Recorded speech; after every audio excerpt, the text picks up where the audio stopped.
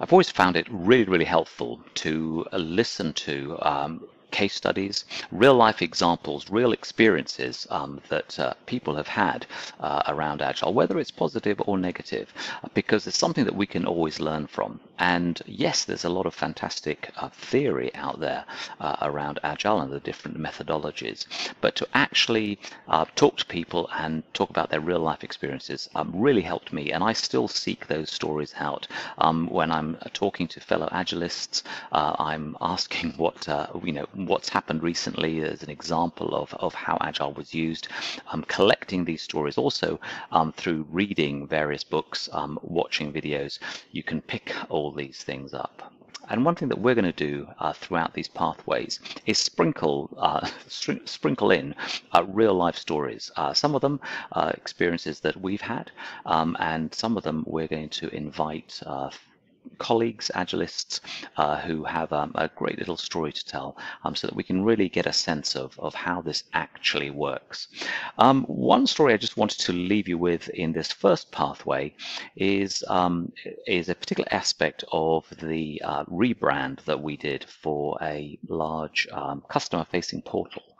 There are lots of stories that are going to come out from this particular example, because there are lots of different things that we learned in that. But one of the things that was really interesting was we only had 4 weeks to deliver this rebrand. So what we all agreed was that we were going to deliver a light rebrand. We were going to make sure that we delivered the minimum that we needed to in order to give the look and feel of the new company, so that our customers could find us, they could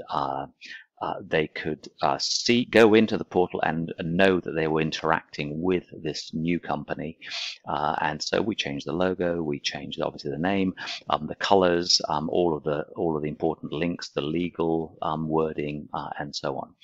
But what was really kind of fun and good for us to think about is that we agreed it was the light rebrand, and that then we will have the full proper rebrand after the company effectively came into existence, after the launch of the new company. And it took us, I say, 4 weeks, 2 sprints to get us fully rebranded. We delivered that on time and on budget. In fact, I think we were a bit early, which was kind of cool. And then we started thinking about how long it would take us and what we would do to make a full rebrand. And we were estimating that it was probably going to take maybe 3 months or so for all the work, all the pre-work in terms of the UX, all of the design and everything else to get to a point where we could do this. So we knew that this was going to be a reasonably expensive experience, a reasonably expensive project. But as we went into the first meeting and we started discussing what we were going to do, we kind of looked at what we had done in those very short 4 weeks, and we kind of went, well, is there anything wrong with what we've actually delivered here?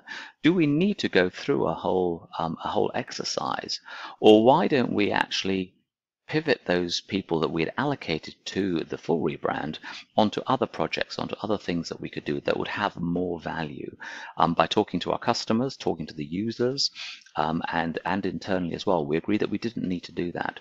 So by delivering this, and this is the point of this story, by delivering something fast, obviously well, but delivering it fast, delivering the first MVP, that minimum viable product, something that we could all stand behind, we actually saved ourselves probably 3, maybe even 4 months of work, because we'd actually delivered something that was more than good enough in that short period of time. And these are the sorts of stories that we're going to see as we go through the pathways, of examples where we just save massive amounts of expected spend because we are thinking and working in an agile way.